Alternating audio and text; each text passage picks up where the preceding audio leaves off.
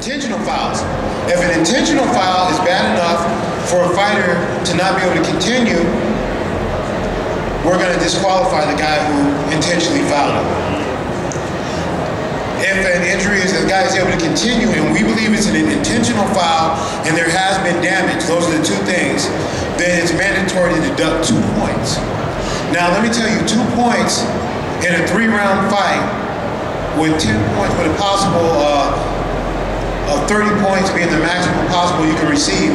If a guy loses that round and he receives a 2-point deduction, that means there's no way he can win the fight on the scorecards if he just wins round after round. So taking 2 points from someone is a very serious penalty. And it goes into some other things if that happens. If you're that interested in those, go ahead, find them, read them. These are straight from the Unified Rules, or from, you can find them on the Nevada Athletic Commission website. Okay, sometimes we stop the fights. This is a good stoppage. I'm going to whine a little bit.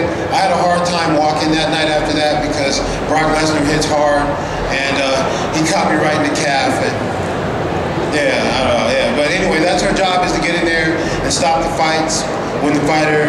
That's our main job right there, to prevent the fighter from receiving any unnecessary injury.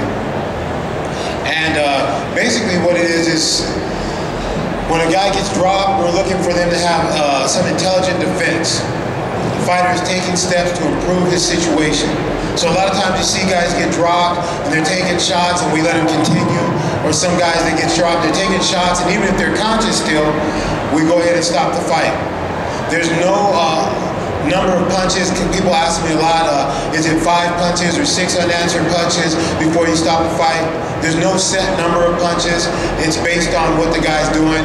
Guy can be taking some punches and I see he's partially trying to get it together, or a guy can fall to the ground, spread eagle, just laid out. Not like this guy, so this guy's already, or this guy, he's working on getting his guard together, and so we're gonna let that continue, see where that goes. But let's say a guy falls, he spread eagle, and the other guy's coming after him with a shot. I'm not going to let him take that shot if he's not preparing to try to defend himself. I'm going to try to prevent that. An unanswered punch doesn't always have to be another punch back. A guy can be answering it positionally. He can be, trying to push away with his legs. Or a good example is Diego Sanchez and BJ Penn. When BJ caught him, Diego, he addressed the position. He was all 4 down on his hands. He was on his feet, but he was bent over on his hands, trying to push out of his position. The whole time he was taking shots, but he was working on his position. So I decided to let that fight go on, and he was able to recover. All right, types of bout results. Wow, that's a lot to get into. Well, you can win by submission, technical knockout, knockout, decision. The types of decision are unanimous. That's when all 3 judges judge for the same guy. There's split decision, where split decision is when the judges score the bout for one contestant and one judge scores for the opponent. Majority decision is when 2 judges score the bout for the contestant and the other guy scores a draw. There's type of draws, there's unanimous, majority, and there's split. Majority draw would be 2 of the judges judge it a draw, one of them scores it for one of the other opponents. Disqualification, forfeit, technical draw, or no contest. Sometimes in some states, what would be called a no contest here is also called a technical draw. Replay. That's something new that we have now, and it's a new tool, and I'm all for it. I'm all for anything that we can do to reach the right decisions and have the right guys win when we're in there. So what we use it for is in a very limited situation, which is explained right here, is after making a determination, the referee may view a replay, if available, at the conclusion, immediately after to determine whether the injury was intentional or caused by a legal blow or by a foul. So that he made the determination whether the bout is going to continue or not, but the outcome of the bout can be determined by what the replay shows him. All right, we're going to talk a little bit about the judging.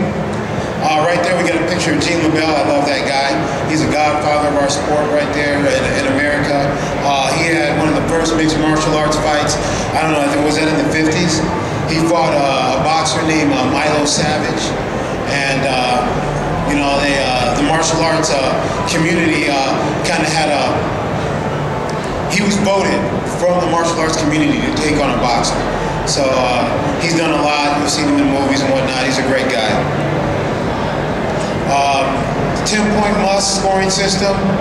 What we're using to evaluate the fighter's effective striking, effective grappling, effective aggressiveness, control of the fighting area, and defense. Those are the weighted criteria. We use those criteria kind of as a lens. You look at effective striking first. If you're not able to come to a conclusion from that, then you move on to effective grappling or effective aggressiveness. A lot of times people think that, ask me why striking and grappling aren't weighted together. Well, okay, let's say the striking, if it comes to the judge, that means extremely, if a guy was very successful with his striking, he would have knocked his opponent out. If a guy was very successful with his grappling, he would have submitted his opponent. So what we're judging is when they're not totally successful, but when they're almost. Let's say the guy almost knocked him out. The guy almost submitted him. Well, I want to be the guy who got almost submitted. If we're going to do that to each other for 5 minutes, let's say Josh and I'm going to almost submit you for 5 minutes. I don't want him almost knocking me out for 5 minutes.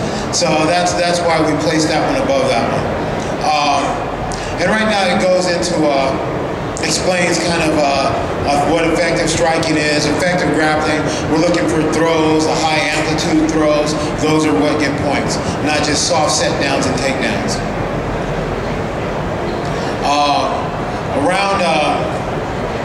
These are the judging guidelines. A round is scored 10-10 if you believe it's a draw. A 10-9 round is when one fighter did enough to win the round. A 10-8 is if the fighter overwhelmingly just wiped the guy out. A 10-7, I've rarely seen a 10-7. If a 10-7 happens, the referee, it could happen, but the referee is really usually going to have to describe and explain why he didn't stop that fight. A 10-7 is a fight that most likely we usually stop him before we get a 10-7, but it could happen. Her name referee school. Okay, so that's one of the things we do is right now we're starting, the sport is growing, so there's a lot of room for more officials to come in. There's a big need for it. I have a seminar where I train other officials. It's not like it's rocket science or a lot to learn, but there's some things that you should know if you want to referee matches. And one of the things I look for when I'm good people who would be good officials, it starts with a love for the sport, actually a fanatical obsession with the sport. So this place would be a good place to find officials. Okay, well, we'll leave it referee here.